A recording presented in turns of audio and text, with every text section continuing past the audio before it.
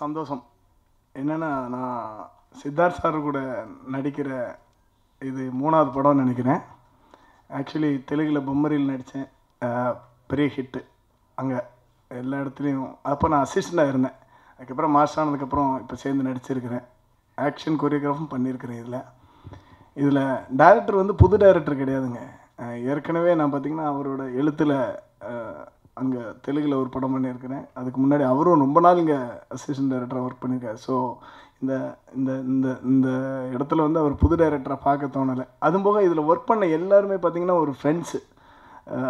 நம்ம சதீஷ் அண்ணனாக இருக்கட்டும், அப்புறம் கபீர் சாராக இருக்கட்டும், சித்தார்த் சார் இருக்கட்டும், கேத்ரின் மேடம் மட்டும் என் மேலே கொஞ்சம் கோவமாக இருப்பாங்க, அப்புறமா சொல்கிறேன். டைரக்டர் ஆகட்டும், மதுசூதன் ஆகட்டும், அப்புறம் ப்ரொடக்ஷன் டீமில் நம்ம ரவி அண்ணன், கேமராமேன் ஏகா அண்ணன், அப்புறம் art director Praveen sir. So எல்லாருமே ஒரு ஃப்ரெண்ட்ஸாக ஒர்க் பண்ண ஒரு படம் தான். ரொம்ப நாள் நான் வெயிட் பண்ணிக்கிட்டு இருக்கேன் இந்த படம் எப்போ வரணும் அப்படின்னு. இந்த ப்ரொடக்ஷனில் வந்து அவ்வளோ பெரிய சப்போர்ட் கொடுத்துருக்கு. ஒரு இப்போது டெபிட் ஃபிலிமாக பண்ணுறது நம்ம சாய் சாருக்கு பெரிய சப்போர்ட் கொடுத்து, ரவி என்ன இவ்வளோ பெரிய டீம் கொடுத்து ஒர்க் பண்ணணும் அப்படின்னு ஒர்க் பண்ண வச்சுருக்காரு. அவங்களுக்கு என்னோடய வாழ்த்துக்கள். அப்புறம் சித்தார்த் சார் வந்து பார்த்திங்கன்னா ரொம்ப பர்ஃபெக்ஷன் பார்ப்பார், பயங்கர பர்ஃபெக்ஷன். அதாவது ஒரு சீனாக இருக்கட்டும், ஒரு சின்ன ஷார்ட்டாக இருக்கட்டும், ரொம்ப பர்ஃபெக்ஷன் பார்ப்பார். இந்த படத்தில் பார்த்தீங்கன்னா இது வரைக்கும் பார்த்தோன்னா ஒரு லவ் பண்ணுற பையன் அப்படி இப்படின்லாம் பார்த்தாலும் இந்த படத்தில் ஒரு மிடுக்கு இருக்கும். ஒரு கேரக்டருக்காக அவர் வந்து பயங்கர ஒர்க் அவுட் பண்ணி பார்க்கச்சிலே நான் சொல்லி அப்பப்போ தொட்டு பார்த்துக்கிட்டே இருப்பேன் நான். அவ்வளோ அழகாக இருந்தார். ஒரு மிடுக்கான ஒரு ஆஃபீஸராக அவ்வளோ டெடிக்கேஷனாக ஒர்க் பண்ணியிருக்காரு. ஸோ வாழ்த்துக்கள். கேத்ரின் மேடம் ஏன் கோவமாக இருப்பாங்கன்னு நான் சொல்கிறேன். ஏன்னா இந்த படத்தில் அவங்கள ரோப்பெல்லாம் கட்டி நிறைய தூக்கிட்டேன். அதனால் கொஞ்சம் கோவப்பட்டாங்க ஸ்பாட்டில். அப்புறமா சந்தோஷப்பட்டாங்க பார்த்துட்டு, ஓ இதுக்கு தான் நீ கஷ்டப்பட்டீங்களா அப்படின்னு.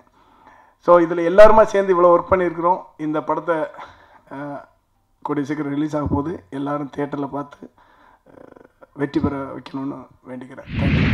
Siddharth bhai, see, the one of the nicest person I have ever met in my life and worked with you. So एक एक्टर के साथ क्या होता है कि comfortable zone. So I felt like I'm working with brother, I'm not working with a star. So thank you so much, Siddharth bhai. So he's a brilliant actor. Catherine, अब you are very humble. So जैसे आप हो वैसे ही रहो. So Sai sir, debut, hard work pays off sir. So after this film, no looking back. It's a beautiful film, guys. Silva sir के साथ तो मेरी this is my 3rd film. Vedalam we work together. So we have some amazing action sequences sir has given us. So बहुत अच्छी fight sequences है, scenes है हमारे. So guys, do watch this film. And lastly, Ravi sir, he is a totally a gentleman person. मैं ज़्यादा मिल नहीं पाया हूँ सर से अभी तक, but एक ही बार मुलाकात हुई है. Thank you to Trident Arts and Madhu sir. You are such a darling person. Thank you for coming here, guys, and thank you. Do watch this film, Aruvam. உருவம் தான் பார்க்குறதுக்கு இந்த ஹைட்டாக இருப்பேன். ஆனால் சிரிப்பு தான் எப்போ பார்த்தாலும். படத்தில் இன் ஃப்ரண்ட் ஆஃப் கேமரா தான் நான் ஏதாவது பண்ணுறேன். ஸோ எனக்கு பிடிச்ச சித்தார்த், அப்படியே இந்த நம்ம fight master Kabir, Sai sir, இவரெல்லாம் கூட சேர்ந்து ஒரு நல்ல படம் பண்ணியிருக்கேன்ற ஒரு திருப்தி இருக்கு எனக்கு. இந்த படம் மிகப்பெரிய ஹிட் ஆகணும்னு சொல்லிட்டு நான் இது பண்ணிக்கிறேன். நம்ம எல்லாருக்கும் சோறு போட்ட ப்ரொடியூசர் அவர் நல்லா இருக்கணும். Thank you very much. Thank you Siddharth, thank you Sai sir. Heroine பற்றி நான் பேசவே முடியாது, நான் கிட்டத்தட்ட ஒரு 6-7 படம் பண்ணியிருக்கேன். தேங்க்யூ. சாய் சேகர் ப்ரோ வந்து கூப்பிட்டு சொல்லும் போதே சொன்னார், இந்த மாதிரி ஒரு ஹாரர் இந்த படத்தில் முக்கியமாக இருக்கும் அப்படின்னா நான் பயங்கர ஹாப்பி ஆகிட்டேன். ஏன்னா எனக்கு வந்து பேய் படம் பார்க்குறதும் பிடிக்கும், அதில் நடிக்கிறது ஒரு படம் கூட இது வரைக்கும் பேய் படம் நடிச்சதே இல்லைன்னு சொல்லிட்டு ரொம்ப நேரமாக வெயிட் பண்ணிட்டே இருந்தேன். சரி இந்த படம் சூப்பர் அப்படின்னேன். அதுக்கப்புறம் கதை சொல்லும்போது தான் தெரிஞ்சு ஒரு சீனில் கூட எனக்கும் பேய்க்கு அந்த காம்பினேஷனே கிடையாது. நான் பாட்டுக்கு தனியாக எங்கேயோ இருப்பேன். ஸோ மேபி பார்ட் 2 பண்ணுற மாதிரி இருந்ததுன்னா அதுலேயாவது பேய் கூட காம்பினேஷன் இருந்தால் நல்லாயிருக்கும். அண்டு சித்தார்த் ப்ரோவோட நடித்தது ரொம்ப ஹாப்பி. ஃபஸ்ட்டு படம் அவரோட நடிக்கிறது. உண்மையிலே வந்து அவரை வந்து ஒரு விக்கிபீடியா அப்படின்னே சொல்லலாம். தகவல் களஞ்சியமாக இருப்பார். எல்லாத்த பற்றியும் வந்து அவருக்கு ஒரு கருத்து இருக்கும், எல்லாத்த பற்றியும் ஒரு நல்ல பெரிய விஷன் இருக்கும். காலையில் நான்லாம் ஷூட்டிங் ஸ்பாட் வரும்போது காலைல பேப்பர் படிக்கலைன்னா அவர் கூட பேசினாலே போதும், உலக விஷயங்கள் எல்லாம் தெரிஞ்சுக்கலாம். ஏன்னா அவ்வளோ விஷயங்கள் தெரியும் உண்மையிலேயே. நான் அதாவது உலக விஷயம் மட்டும் இல்லை, படத்துலேயும் என்ன கேமரா என்ன லென்ஸ்லேருந்து எல்லாமே தெரியும் உண்மையிலேயே. அவருக்குள்ளே வந்து அவர் அசிஸ்டன்ட் ஒர்க் பண்ணியிருக்காரு. ஸோ அவருக்குள்ளே இயக்குனரும் இருக்காங்க, பாடலாசிரியர், பாடகர், தயாரிப்பாளரும் பண்ணியிருக்காரு. ஸோ எல்லாமே இருக்கிற ஒரு இதாக தான். எனக்கு ஆக்சுவலி உண்மையை சொல்லப்போனால் ஒரு குட்டி கமல் சார் மாதிரி தான் ஒரு சினிமாவுக்கு நடிப்புலேயும் சரி, நிறைய விஷயங்கள் பேசுறதுலேயும் சரி. விரைவில் ஒரு எம்பியாவோ எம்எல்ஏவோ பார்க்கலாம் அவரை. அண்டு கேத்ரின் தெரேசா அவங்களோட வந்து 2வது படம். அவங்கள வந்து மெட்ராஸ் படம் பார்த்ததுலேருந்தே ரொம்ப பிடிக்கும். ஸோ கலகலப்பு படத்தில் 2ல் வந்து சுந்தர் சி சார் சொன்னார், இந்த மாதிரி அதில் 3 ஹீரோயின் அப்படின்னு சொல்லும்போது எனக்கு யாரோட சார் நிறையா காம்பினேஷன் இருக்கும் அப்படின்னு, இந்த மாதிரி கேத்ரினோட இருக்கும் அப்படின்னாரு. ரொம்ப தேங்க்யூ சார் அப்படின்ட்டு. என்ன ரோல் சார் அப்படின்னே, உனக்கு தங்கச்சி அப்படின்ட்டாரு பொசுக்குன்னு. நான் அப்போவே கேட்டுட்ருப்பேன், அது எப்படி சார், ஜீவா ப்ரோ அழகாக இருக்கார், அவருக்கு இவங்க தங்கச்சின்னா ஓகே கரெக்டாக இருக்கும், நான் எனக்கு எப்படி இவங்க தங்கச்சியாக இருப்பாங்க, மாற்றி கொடுங்கன்னா அதெல்லாம் முடியாது அப்படின்னு சொல்லிட்டு. ஸோ இதுலேயும் வந்து அவங்களோட 2 நாள் தான் காம்பினேஷன். பட் உண்மையிலே நல்ல ஜாலியாக ரொம்ப டெடிகேஷனான ஒருத்தவங்க. ஏன்னா நாங்கள் இந்த கலகலப்பு 2 ஷூட்டில் இருக்கும்போது பூனேயில் ஷூட் பண்ணும்போது பயங்கரமாக குளிரும். அதாவது லைக் ஈவினிங்லாம் வந்து ஒரு 7 மணிக்கு மேலே அவ்வளோ குளிரும்.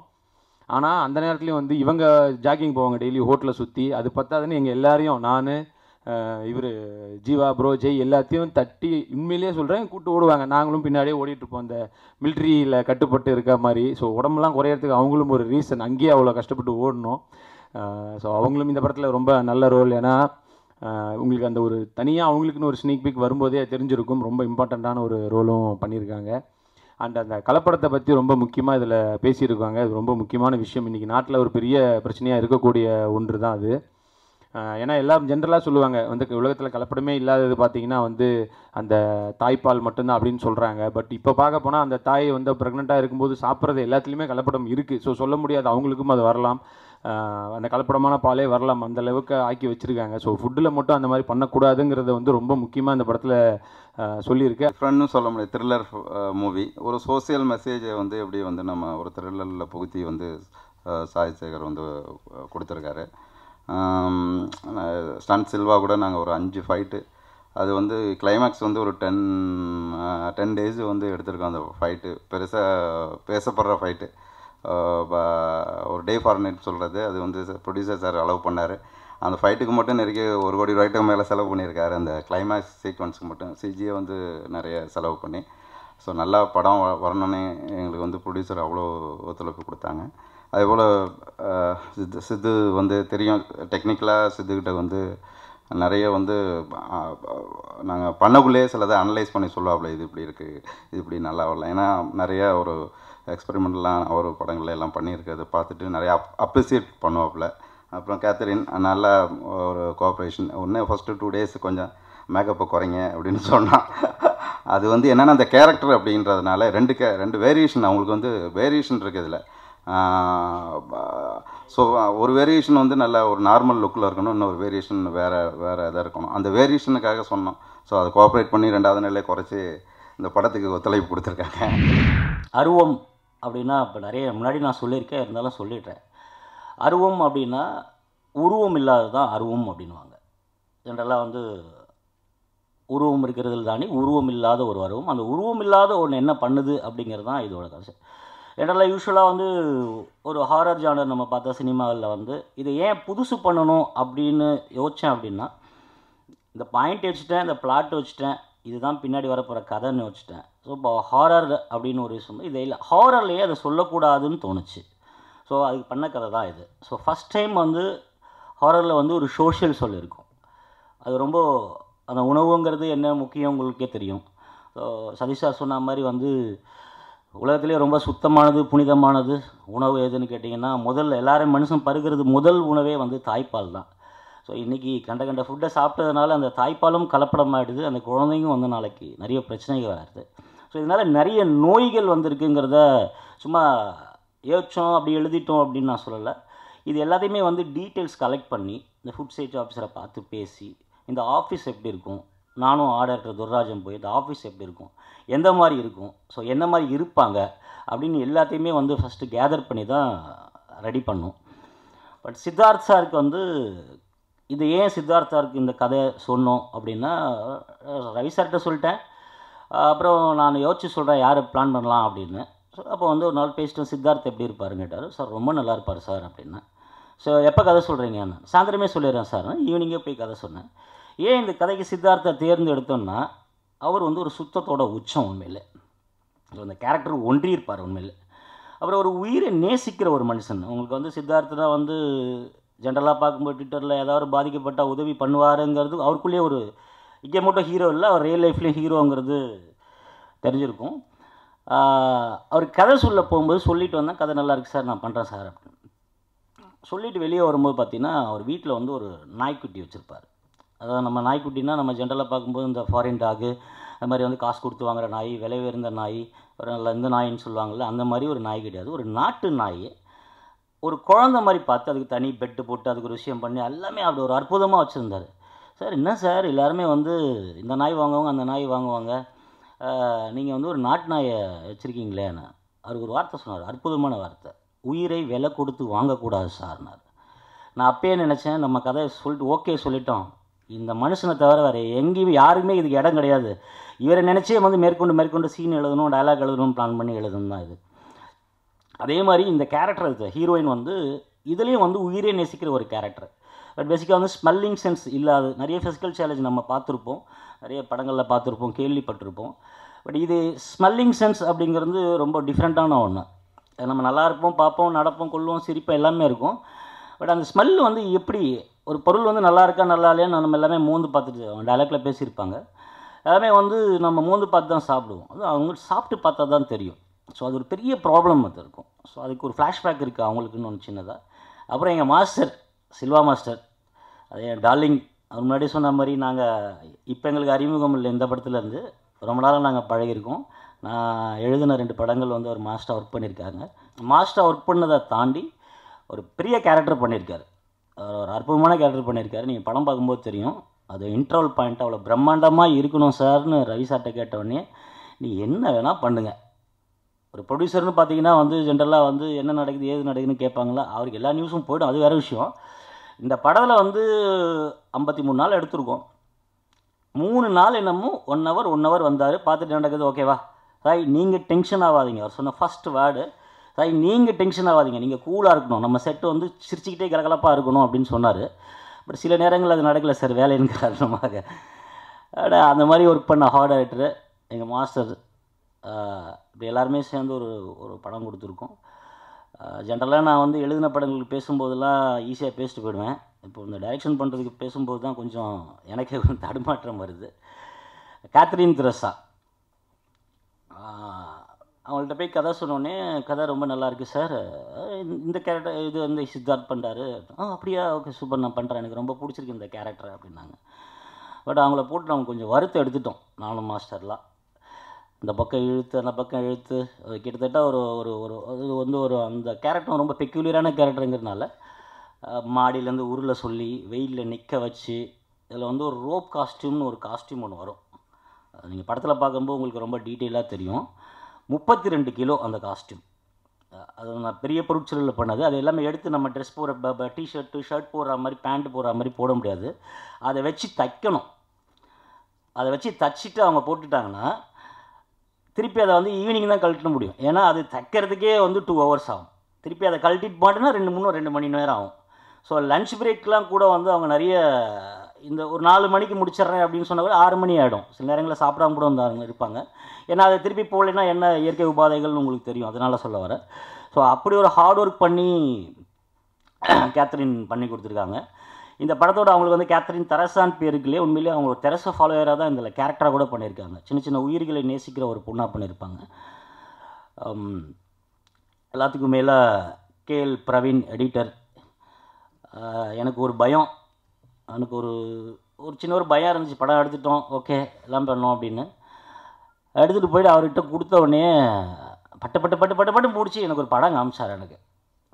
ஸோ அந்த கேஎல் பிரவீனுக்கு நான் அந்த இடத்துல வந்து ரொம்ப நன்றி சொல்லிக்கிறேன். அப்புறம் தமன் சார், இந்த படத்துக்கு வந்து 2 சாங் தான், ஒரு 2 சாங்கு ஹைதராபாத்தில் கம்போசிங் பண்ணோம். உட்காந்துருக்கும்போது ஒரு 2 நாளில் உட்காந்தேன். அவர் நல்ல பிஸியான தெலுங்கில் நிறைய படம் பண்ணிகிட்டு இருக்கிற ஒரு மியூசிக் டைரக்டர். பட் ரவி சாரோட ரொம்ப நெருங்கிய நண்பர் அவர். ரவி சார் வார்த்தை சொன்னார்னா அங்கே மீற முடியாது. அவ்வளோ பேர் இருக்கும்போது எனக்கு அந்த 2 நாளில் ஒரு நாள் ஒரு சாங்கு இன்னொரு நாள் ஒரு சாங் எனக்கு கம்போஸ் பண்ணி கொடுத்தாரு. பட் அந்த சாங்கை இப்போது ஆடியோ நீங்கள் இங்கேயே பார்த்துருப்பீங்க. ஸோ சாங் ரிலீஸ் ஆகிருக்கு, கேட்டவங்களும் ரொம்ப நல்லா இருக்குன்னு சொல்லியிருக்காங்க. அதில் படத்தில் வந்து ஆர்ஆர் ரொம்ப வந்து மெனக்கெட்டுருக்கோம் நாங்கள். திடீர்னு வந்து அவரே வந்து ஒன்று பண்ணுவார், டார்லிங் நான் ஒன்று பண்ணிட்டேன் வந்து பாருங்களேன் அப்படின்வார். ஒரு தியேட்டர் அரேஞ்ச் பண்ணி போய் பார்த்த உடனே நல்லா இருக்குல்ல அப்படின்னா நல்லா இருக்குது, இந்த மாதிரி இருந்தால் அப்படி இருக்கும் அப்படின்னு ஒரு வார்த்தை சொன்னோன்னா ஓகே இதை முடிச்சிருக்கேன் நம்ம அடுத்து பண்ணுவோம். ஒன்று 4 நாள் கழிச்சு இந்த மாதிரி வந்து ஒன்று அவர் பண்ணது எனக்கு இது பிடிக்கல உங்களுக்கு பிடிக்கும்னு நினைக்கிறேன் பாருங்கள் அப்படின்னுவார். உங்களுக்கே பிடிக்கலன்னா அப்புறம் எனக்கு எங்கே காமிக்கிறீங்க, காமிக்காதுங்கன்னு. இந்த மாதிரி வந்து ஆர்ஆருக்கு வந்து ரொம்ப மெனக்கட்டு உழைச்சிருக்கார். அதில் விஜய் சாகர் சார் இந்த 2 பாட்டு எழுதியிருக்காங்க. அவர் எனக்கு ஒரு நெருங்கிய நண்பரும் கூட. ரொம்ப நல்லா எழுதியிருக்கார் இந்த பாட்டை. எல்லாத்துக்கும் மேலே என்னுடைய அசிஸ்டன்ட்ஸ், அவனுங்க அசிஸ்டன்ஸில் எல்லாருமே என் ஃப்ரெண்ட்ஸு, எல்லாம் வாடா போடான்னு பேசிகிட்டு இருக்கிற ஃப்ரெண்ட்ஸ் தான். அண்ணா அப்படின்வாங்க எல்லாமே, அப்படி இருக்கிறவங்க தான். எல்லாருமே வந்து கூட இருந்து ஒர்க் பண்ண அப்பாராவ், அர்ஜுன், சுரேஷ், மணி, அப்புறம் தாமு, கடைசி வரைக்கும் இன்றைக்கி வரைக்கும் என் கூட இருக்கிற சண்முகம், இவங்க எல்லாருக்கும் வந்து ரொம்ப நன்றி சொல்லிக்கிறேன். You know why I wanted to commit to the film was because of the scope that the female lead had, and that is something that I look forward to, or I'd like to have in a film that I do, and Aruvam gave me that. So first and foremost, thank you to my director for coming to me with this script, and also thank you to my producer for supporting that and for making this possible. What I play in Aruvam, I play a teacher called Jyoti. So Jyoti would probably be a young girl, like about 25-ish. Jyoti doesn't have a mother. Jyoti just lives with her father, and what makes her very unique is the fact that she doesn't have a sense of smell. So she cannot smell, and that's how she was born. So that for me was extremely interesting, because I was just thinking about how I'm going to pull this off on screen, like how I'm going to convey that this character cannot smell. It was interesting. We do have a lot of montages that establish the fact that Jyoti cannot smell. And most importantly, I think, you know, when you have a physical challenge, it affects the kind of person you become. So Jyoti did lack confidence, and you know, she does have an inferiority complex, which is why she thought that it wouldn't be possible for her to have a normal life, like getting married and having children, because she thought she wouldn't be able to be a good mother. Well, everyone needs a purpose in life, so Jyoti decided to dedicate her life to doing good for the people around her. And as a person, she's someone who values life a lot, like not just of human beings, but also of animals and just little living creatures. She's someone who cares about life a lot. So this is how the character starts, and due to a lot of circumstances in the film, she undergoes a lot of changes, very interesting changes. So the whole graph for me in the film was really nice, and of course it did come with a set of challenges, but I like a good challenge, and I hope that I've done justice to the role. அருவம் இந்த படம் எப்படி என்கிட்ட வந்துச்சு, நான் எப்படி இந்த படத்தில் சேர்ந்தேங்கிறதுக்கு ஒரு சின்ன இன்சிடென்ட் சொல்கிறேன். எனக்கு ட்ரைடன்ட் ரவி சார் வந்து ஃபோன் பண்ணார். ஃபோன் பண்ணி, ஜி ஒரு கமர்ஷியல் படம் கதை இருக்குது கேட்பீங்களா அப்படின்னாரு. சார் என்னங்க இப்படி கேட்குறீங்க, கமர்ஷியல் படம்ன்றீங்க, நான் ஏன் கேட்க மாட்டேன், இல்லை நீங்கள் தான் கமர்ஷியல் படமே பண்ண மாட்டீங்களே அப்படின்னாரு. சார் என்னங்க நீங்கள் என்ன பயமுறுத்துறீங்க, என்ன இல்லை ஒரு கேட்குறீங்களா சார், கண்டிப்பாக கேட்குறேன் சார் அப்படின்னு சொல்லி தான் இந்த ஜேர்னி ஸ்டார்ட் ஆச்சு. ஃபஸ்ட் டைம் கதை கேட்டப்போ ஒரு 2-3 விஷயம் ரொம்ப தோணுச்சு. அதில் ஒன்று வந்துட்டு, நிறைய பேர் எப்போவுமே கேட்பாங்க, நீங்கள் ஜான்ரா ஃபிலிம்ஸ் அதிகம் பண்ணுறீங்க, niche films, selective films, experimental films அதிகமாக பண்ணுறீங்கன்னு, எல்லோரும் பார்க்குற படங்கள் ஏன் பண்ண மாட்டேங்கிறீங்க அப்படின்னு கேட்டாங்க. நான் எந்த படம் எடுத்தாலும் எல்லோரும் பார்க்கணுன்னு தான் ஆசைப்படுவேன். ஸோ இந்த படம் ஆரம்பிக்கிறச்சவே எல்லாருமே பார்க்கட்டுமேன்னு சொல்லி தான் இந்த படம் ஒத்துக்கிட்டேன். ஏன்னா ப்ரொடியூசருக்கு இந்த சப்ஜெக்ட் மேலே அவ்வளோ ஒரு நம்பிக்கை இருந்துச்சு. ஸோ அவ்வளோ இன்வெஸ்ட்மெண்ட் போடுற ஒரு ப்ரொடியூசருக்கு அந்த மாதிரி ஒரு நம்பிக்கை இருக்கிறச்சு, அது எனக்கும் ரொம்ப இன்ஃபெக்ஷியஸாக தோணுச்சு அது. ஸோ இது வந்து ஆக்சுவலாக நான் ரவி சார் எனக்கு அனுப்பிச்ச கதை, சாய் சேகர் எனக்கு கதை சொன்னப்போ அது ஃபஸ்ட்டு விஷயம் தோணுச்சு. இது வந்து ஒரு ஜனரஞ்சகமான ஒரு படம், எல்லாருக்கும் பிடிக்கும், எல்லா செக்ஷன் ஆடியன்ஸுக்கும் பிடிக்கிற படம்னு. அதையும் மீறி இந்த படத்தை நான் ஒத்துக்கிறதுக்கு முக்கியமான காரணம் வந்து இந்த படத்தோட பேக்ட்ராப். இன்றைக்கி ரொம்ப ட்ரெண்டிங்காக நடக்கிற ஒரு விஷயம், நம்ம சாப்பிட்ற உணவு அது நல்லதா கெட்டதா விஷமானு கூட தெரியாத அளவுக்கு ஒரு சூழல் க்ரியேட் ஆகிருக்கு. ஸோ அது வந்து நம்ம யாரையும் நம்பி நம்ம சாப்பிட்ற சாப்பாடு நல்ல சாப்பாடு, நம்ம கொடுக்குற சாப்பாடு நல்ல சாப்பாடுன்னு சொல்லிட்டு குழந்தைங்களுக்கும் ஊட்டுறோம். அது விஷமாகவும் மாறுது. ஸோ இதோட ரீசன்ஸ் என்ன, இது எதனால் இந்த மாதிரி ஒரு சுச்சுவேஷன் க்ரியேட் ஆகிருக்கு, இங்கேருந்து நம்ம எப்படி இதுலேருந்து மீட்டு திரும்ப போகிறோங்கிற ஒரு விஷயத்தை வந்து இந்த படத்தில் சாய் சேகர் அட்ரஸ் பண்ணியிருக்காரு. அது எனக்கு ரொம்ப பிடிச்சிருந்தது. அதுக்காக தான் இந்த படத்தை நான் ஒத்துக்கிட்டேன். ஸோ இந்த படத்தோட கேரக்டரைசேஷன் பார்த்திங்கன்னா, எனக்கு நீங்கள் ட்ரெய்லர் பார்த்துருப்பீங்க, ஸ்னீக் பீக் பார்த்துருப்பீங்க. இதில் எனக்கு நிறைய ஆக்ஷன் இருக்கிற ஒரு படம், அந்த மாதிரி ஒரு கேரக்டர். ஸோ நிறைய இந்த படத்தில் கிட்டத்தட்ட ஒரு 5 ப்ராப்பர் ஃபைட் சீக்வன்சஸ் எடுத்திருக்கோம். அண்ட் அதையும் தாண்டி ஒரு ஃபுட் சேஃப்டி ஆஃபீஸருங்கிற ஒரு கேரக்டர் ப்ளே பண்ணியிருக்கேன். ஸோ ஒரு சமூக அக்கறை உள்ள ஒரு இண்டிவிஜுவல் அண்ட் நிறைய கோபம் இருக்கிற ஒரு கேரக்டர். அது நான் ரொம்ப ரிலேட் பண்ணிக்கிட்டேன். ஏன்னா இன்றைக்கி நம்மக்கிட்ட சுதந்திரமாக பண்ண முடிஞ்ச ஒரே விஷயம் அதுதான், கோவப்படுறது மட்டும்தான் பாக்கி இருக்குது. மற்றது எல்லாத்தையும் கொஞ்சம் கொஞ்சமாக நம்ம இழந்துட்டு வரோம். ஸோ அந்த கோவத்தை இந்த படத்தில் ரொம்ப அழகாக காமிச்சிருந்தாங்க. எனக்கு ரொம்ப பிடிச்சிருந்தது அந்த ஸ்கிரிப்டில் அந்த விஷயம். இப்போது இதை ஹாரர், கமர்ஷியல் ஹாரர்னு சொல்கிறத விட இது ஒரு பக்கா கமர்ஷியல் படம்னு நான் சொல்லுவேன். ஏன்னா இது ஹாரர் படம் கிடையாது. இதில் வந்து யாரும் பயந்துட மாட்டாங்க. நைட்டு தூங்க முடியாத அளவுக்குலாம் ஒன்றும் பயமுறுத்த மாட்டோம் இந்த படத்தில். பசங்களும் பார்க்கலாம் இந்த ஹாரர் படத்தை. ஸோ அந்த மாதிரி ஒரு கமர்ஷியல் ஹாரர் ஃபிலிம்.